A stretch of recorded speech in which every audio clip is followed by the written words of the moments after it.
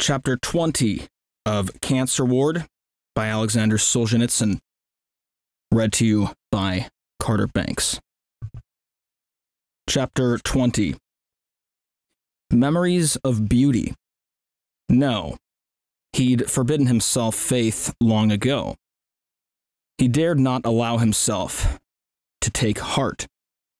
Only a prisoner in his first years of sentence believes, every time he is summoned from his cell and told to collect his belongings, that he is being called to freedom. To him, every whisper of an amnesty sounds like the trumpets of archangels. But they call him out of his cell, read him some loathsome documents, and shove him into another cell on the floor below, even darker than the previous one, but with the same take, used up air.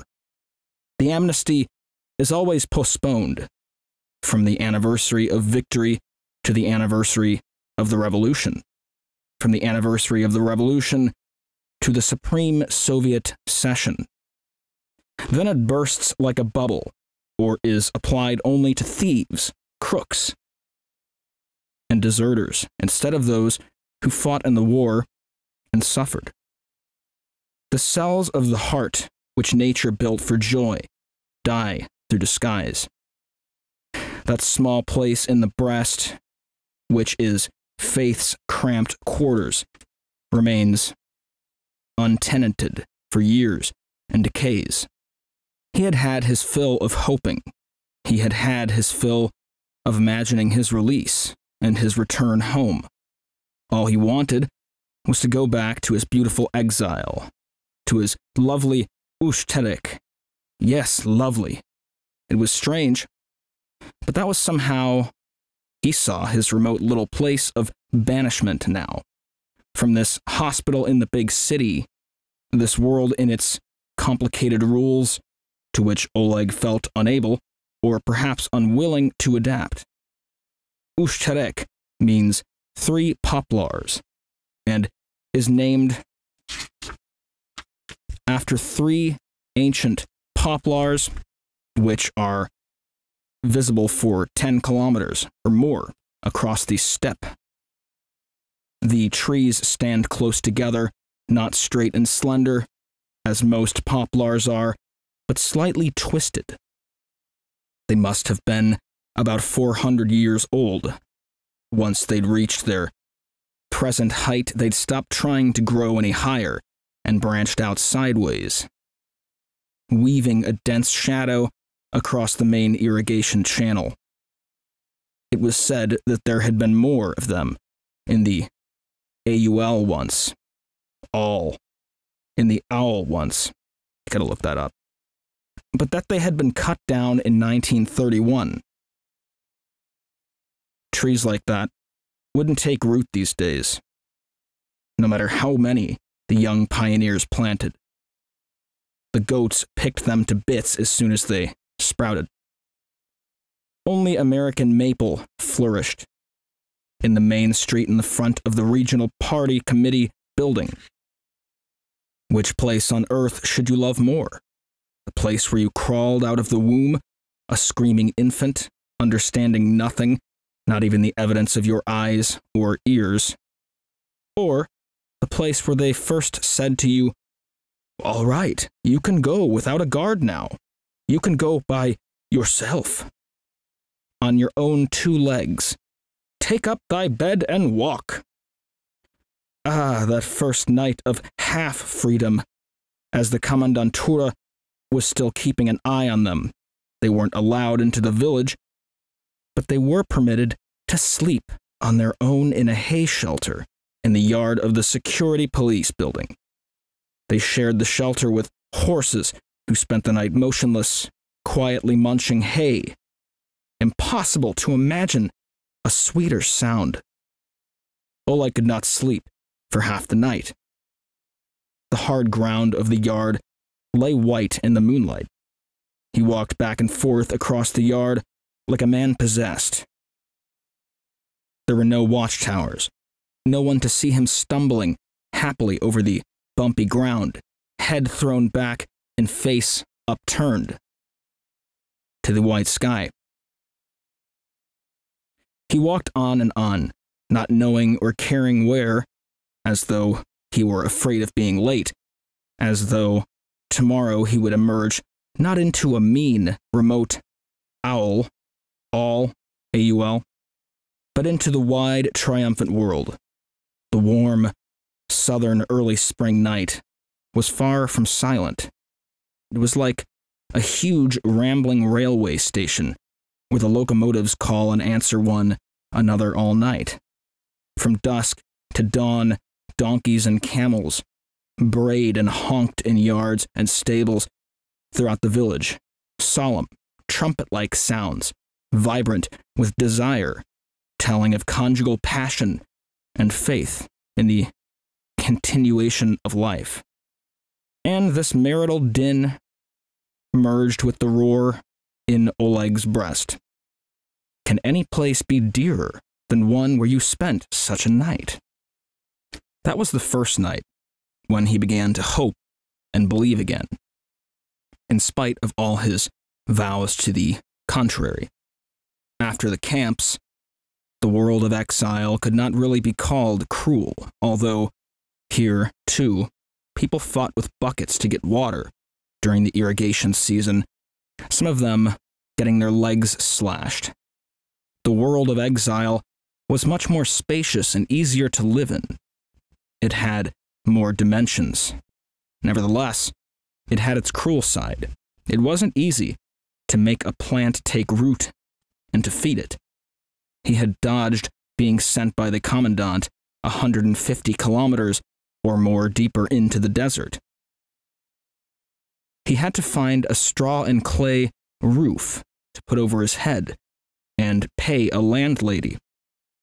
Although he had nothing to pay with, he had to buy his daily bread and whatever he ate in the canteen.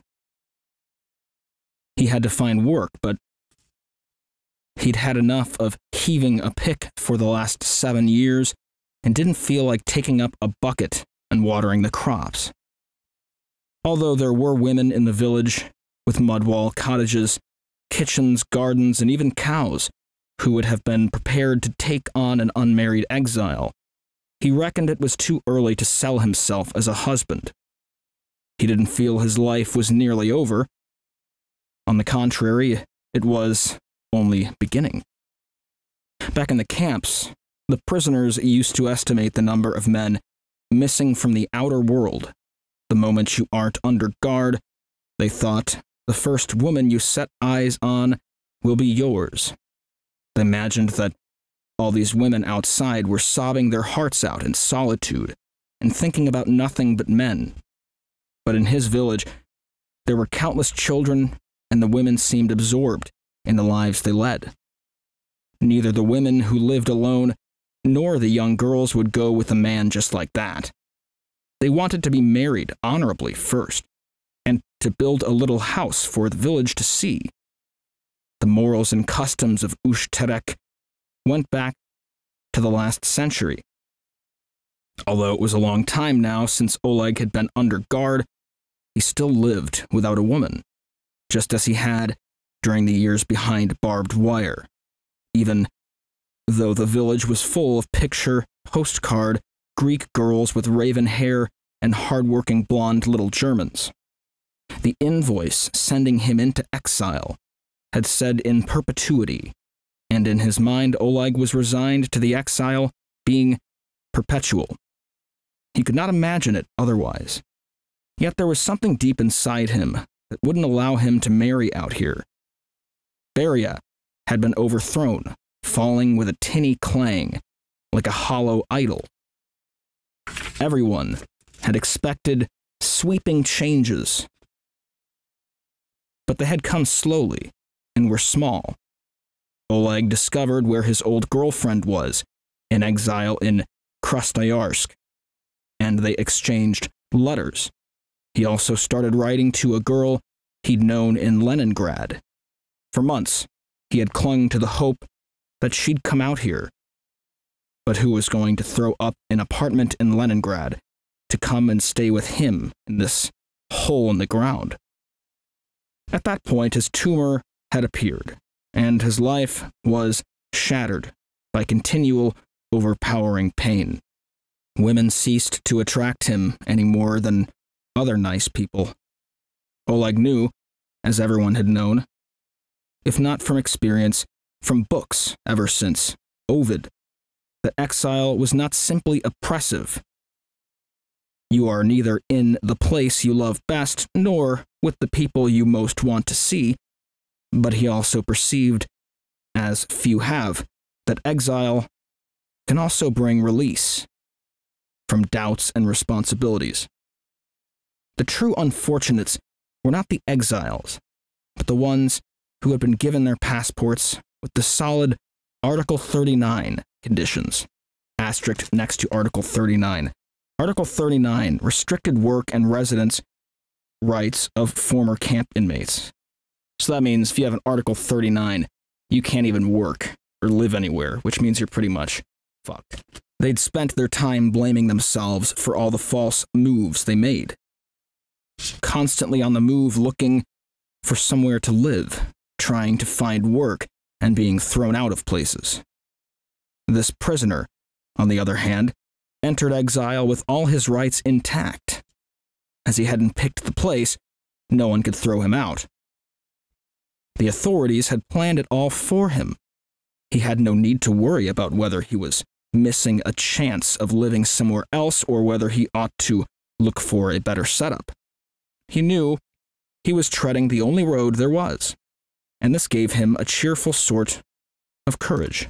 Now that he was beginning to recover, and was faced once more with the raveled tangle of his life, Oleg enjoyed the knowledge that there was a blessed little place called Ushterek, where his thinking was done for him, where everything was clear-cut, where he was regarded almost as a citizen, and to which he soon would be going home.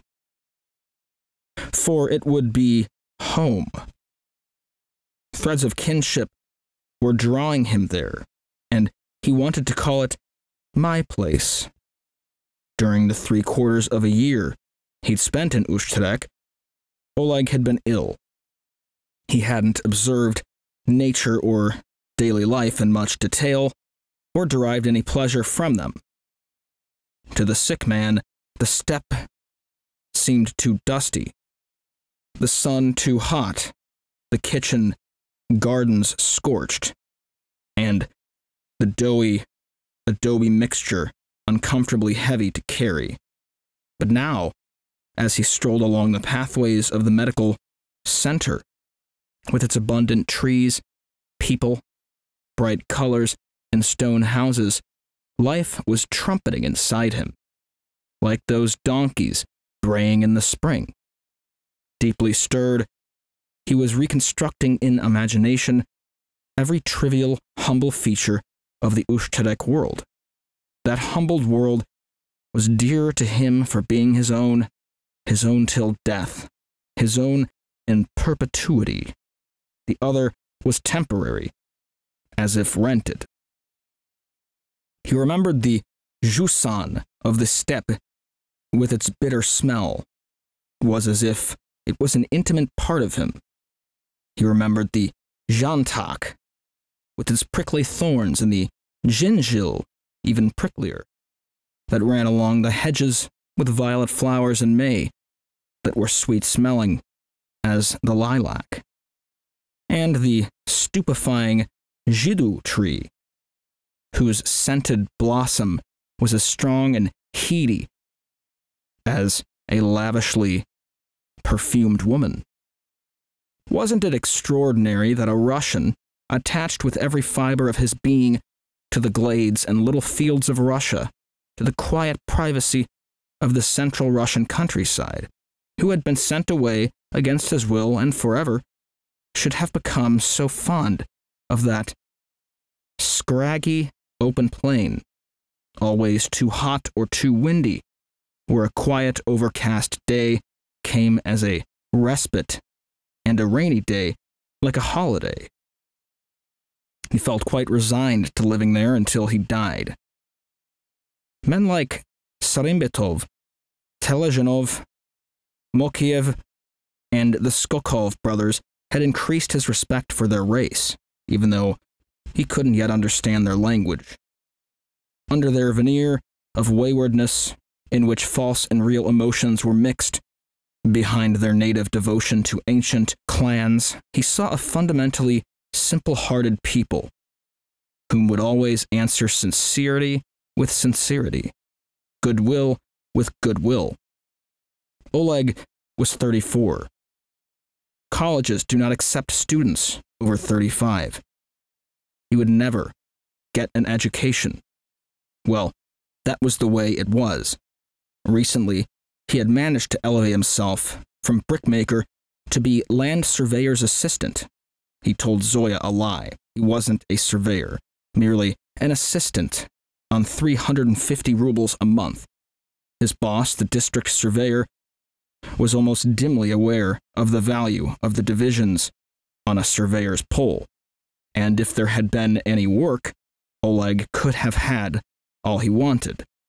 In fact, he had almost no work at all. The collective farms had deeds assigning them to the land they were using, in perpetuity. There it was again. And all he had to do was occasionally slice off a plot of land from the farms for the expanding industrial settlements. He could never hope to equal the skill of the Mirab, the sovereign master of irrigation. His profession was eternal too, who could feel the slightest incline in the soil as he leaned over it with his bucket. Oh well. He would probably find himself something better in a few years' time. But why was it that even now he was thinking so warmly of Ushterek, longing for the end of his treatment so that he could go back, ready to drag himself back there even if it was only half cured? Wouldn't it be more natural to become embittered, to hate and curse one's place of exile? No. Wrongs that seemed to cry out for the crack of the satirist's whip were for Oleg no more than funny stories, worth a smile. Take, for example, the new headmaster, Aben Berdanov, who had torn Savrosov's rooks from a classroom wall and tossed it behind a cupboard. He'd spotted a church in the picture and thought it was religious propaganda. Or the local chief, health officer, a pert little Russian girl who used to deliver lectures to the local intelligentsia from a rostrum and then sell crêpe de chine of the latest design to the ladies of the village on the quiet at double the retail price before it appeared in the local shop. And the ambulance that used to bowl along in a cloud of dust, often without any patients inside, requisitioned by the party secretary for his own use, or even for the delivery of noodles and fresh butter around the flats. He remembered the wholesale trade, run by the small retailer Orembayev. There was never anything to be had in his little general store. It was always piled to the roof with empty boxes of goods already sold. He was continually getting bonuses for overfilling his trade plan, and yet he'd spend the whole time dozing by the door. He was too lazy to use the scales, too lazy to pour out measures, too lazy to wrap anything up. He would supply all the bigwigs first, then make a note of what he thought were the other worthies, and put quiet little suggestions to them. Take a box of macaroni, he would say, a whole box. Or take a sack of sugar, a whole sack. The sack or the box would be delivered to the customer's flat, straight from the depot. But it would be included in Orembayev's turnover. Finally, there was the third secretary of the district party committee, who, eager to take exams as an extramural student at the high school, but ignorant in every branch of mathematics, one night crept up to the teacher's house. He was in exile, and presented him with an Astrakhan pelt as a bribe. After the wolfish existence of the camps, this sort of thing could be taken with a smile. Indeed, what wasn't a joke after the camps? What didn't seem like a rest? What joy it was to pull on his white shirt at twilight. It was the only one he had. The collar was frayed and his trousers and boots were unmentionable, and walk along the village street. The wall, under the rush roof of the community center, would have a poster announcing a new trophy film, and the village idiot, Vasya, would be urging all and sundry to come into the cinema. There's an asterisk next to trophy. It says Western films captured by the Red Army in Germany in 1945 and shown throughout Russia for many years after the war. The wall under the rush roof of the community center would have a poster announcing a new trophy film, and the village idiot, Vasya, would be urging all and sundry to come into the cinema. Oleg would try to buy the cheapest ticket in the house, 2 rubles, right in the front row with all the kids. Once a month, he'd have a binge, buy a mug of beer for 2.5 rubles, and drink it in the tea house with the Chechen truck drivers. To Oleg, exile was full of laughter and elation, and for that, the Kadmins, an old couple he knew, were mainly responsible. The husband, Nikolai Ivanovich, was a gynecologist, and his wife was called Elena Alexandrovna. Whatever happened to the exiled Kadmins? They kept saying, "Isn't this fine? Things are so much better than they used to be. How lucky we are to have landed in such a nice part of the world." If they'd managed to get a hold of a loaf of white bread, how wonderful. If they found a 2-volume edition of Pwastovsky in the bookshop, splendid. There was a good movie on at the center that day, marvelous. A dental technician had arrived to provide new dentures, excellent. Another gynecologist had been sent there, a woman, an exile too, very good. Let her do the gynecology and the illegal abortions. Nikolai Ivanovich would take care of the general practice. There'd be less money, but more peace of mind. And the sunsets over the steppe, orange, pink, flame red, crimson, and purple, superlative. Nikolai Ivanovich, a small, slender man with graying hair, would take his wife by the arm. She was plump and growing heavy, partly through ill health. He was as quick as she was slow, and they would march off solemnly past the last house of the village to watch the sun go down. Their life blossomed into steady joy on the day they bought their own tumble-down mud hut. With kitchen garden, their last haven, they knew, the roof under which they would live and die.